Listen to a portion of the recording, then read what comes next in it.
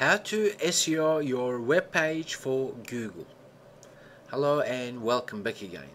Now before I show you how you can optimize your web copy, let's look at this slide and let's understand the fundamentals of on-page optimization. Now we know at the beginning of this course I've told you that SEO actually started by customer profiling. So therefore, before we optimize and understand how we can further guide Google to understand our web copy, we must know and create our landing pages for our potential customers, because at the end of the day it is their user experience that will determine if they buy from you, if they call you, if they contact you, and so on. Okay, you know this, I know this. That is why I had to include this particular slide before we go and look at what else we can do on our landing pages. Okay, because thus far we've been learning a lot and we actually know why certain things happen when it comes to Google. Okay, so let me open up a sample page as we've been taking, and I'm just gonna tell you how certain elements of a web page is important. As we know, Google is only limited by the web elements that it comes across. Okay, we know this. So therefore, this is heading 1. Heading 1s are very important web page elements, because we must understand that on internet there are standards, web standards set out by w3.org. Okay, so therefore heading 1s are a very important web page element. So thus Google must look at that as it's having more of an importance than the text that you have within your web copy. So therefore, but we also know that we shouldn't just create heading 1s. Let's say if we are targeting online marketing for small business owners, okay, or let's say these are the keywords that we were interested in, for example, then if we have our headings like this is not smart. But this is actually smarter, because you can utilize heading 1s if you include your keywords along these lines, as in sprinkle them within. It takes a bit of practice to utilize headings as what you're seeing, okay, but nonetheless, if you really take a look at what you're seeing right now, it isn't actually designed for Google per se, and yet it does address the needs of Google rankings. As we can see, we have the keywords. Okay, so there may come a time that you think, oh, you know what, how can I create that catchy heading, right? How can I create that catchy heading 1, right? If that's the case, simply identify. I'm just going to give you one example that I sometimes utilize, right? I find out the most read magazine that is related to a particular online industry that I want to create heading 1s for web pages, right? As soon as I identify whatever magazine this is, I simply browse around online, have a look at the current month's issue, and on the front cover, if you look really carefully, most often people who are creating those magazines, the front cover has limited screen real estate. They need to include their images, but they also include that text, catchy text, right? And from that you can incorporate that into your own heading 1 creation. Okay, for instance, some of them have, let's say we're in sports industry and we want to create heading 1 that is catchy and so on.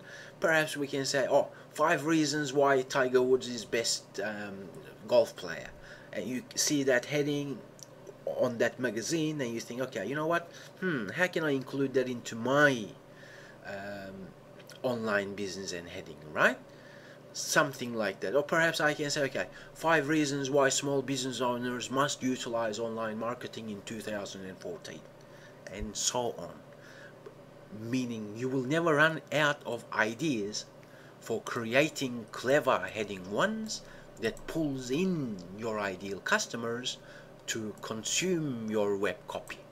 Okay, it doesn't matter what products or services you're selling, because if you can't get your ideal customers to read your web copy, well, then they're not going to buy from you. They're not going to buy from me.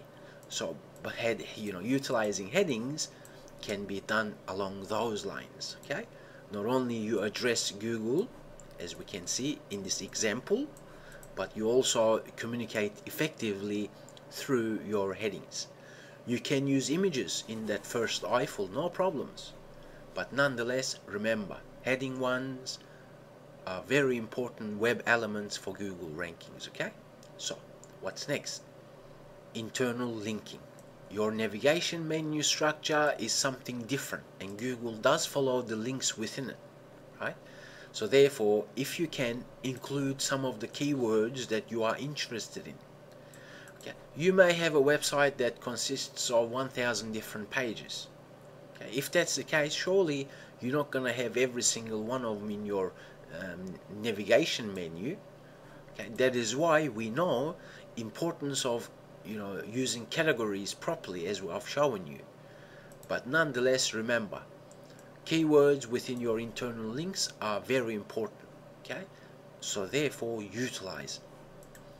Another element that you can further guide Google is perhaps you can emphasize cleverly some of the keywords that you're targeting on your web pages. As we can see, this is italic, that means it's emphasized. Okay, but the fact that I am emphasizing that, if the content and communication of my web copy permits, so that means it flows within that copy, then emphasizing is another method to say, you know what, Google, place a little bit more emphasis on these keywords, because that's what I've done for you. I emphasize them for you. Okay. Also, you can use strong tags to say, you know what, they are something different as far as all the other keywords on this page is concerned. That's why you bold them, strong tag them, right? So that's another method as well. You can use heading 3. As we can see, we are utilizing heading 3. But remember, as I've said, we are designing our landing pages for our ideal customers and not for Google. That's why this heading 3 isn't optimized at all, because whatever the message I have below it doesn't allow me to do that. If that's the case, don't worry about it. As long as you have heading 1, that's okay, because you may be optimizing a product page, right? So that means perhaps the entire text is only this much. If that's the case, you're not going to be able to have heading 2 or 3 or 4, but you should definitely have heading 1. Okay, so that's the whole idea. Meaning, don't just think too much about on-page optimization. Okay, because let's say, a lot of people say, oh, internal linking is important. Yeah, it is important, and that's navigation menu structure is for that, and not your web copy. Because you have to think like your ideal customer reading this, right? Let's say they read, they read, and they come, let's say, here. And if you emphasize that, that's great. But some people tell you to link that to other pages. Thus, that's internal linking, okay? Never utilize internal linking within your web copy, thinking that it's gonna help your Google rankings, okay? Because you shouldn't design your landing pages for Google in that sense. Your web copy is for your ideal customers to read through. And if you put a link here, that means you want them to go and visit that link. So that breaks your communication. Because once they're gone to another page, because you utilized internal linking along those lines, then you haven't really gotten them to read whatever you're offering on your page. So thus, then that's another click. But it's not an ideal click that you want. So you can utilize internal linking, no problems. Perhaps around here somewhere where whatever was above it was good enough for your ideal customer to read, and then you can include an internal link taking your ideal customer to somewhere else. If that's the case, meaning if your content allows you to do that, then that's great, do that. But try to avoid using internal links a lot within your web copy, thinking it's just gonna help your SEO. It may, but it's not gonna help your conversions. Okay, so therefore stay within reason. As we know, we can strong tag them, because then that's a different web element than just normal text.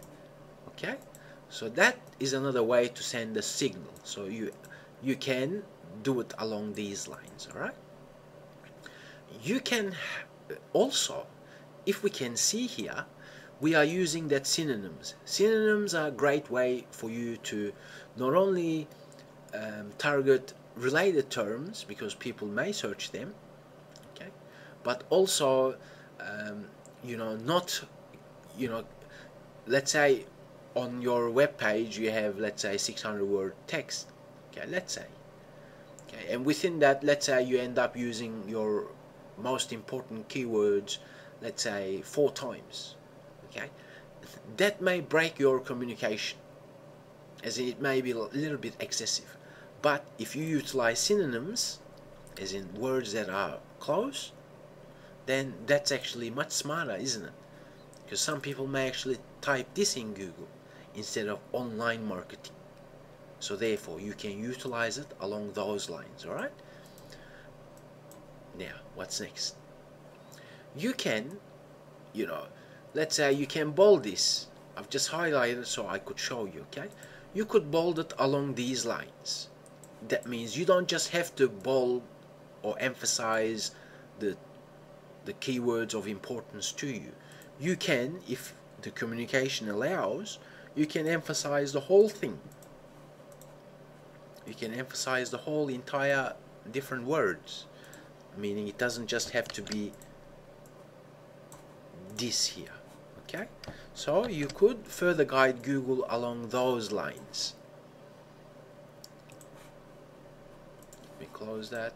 Okay, you could do it along those lines as such, or as such, knowing that anytime we do things like that, what we're saying is, whatever I am given bold element or emphasized element, whatever, whenever I do this, it is different. That means that's what you're saying to Google. Treat it different to all the other things that you see. Okay, so another thing is optimizing our images, which we will do in the next video session, and we're going to make it work with what we've been doing so far.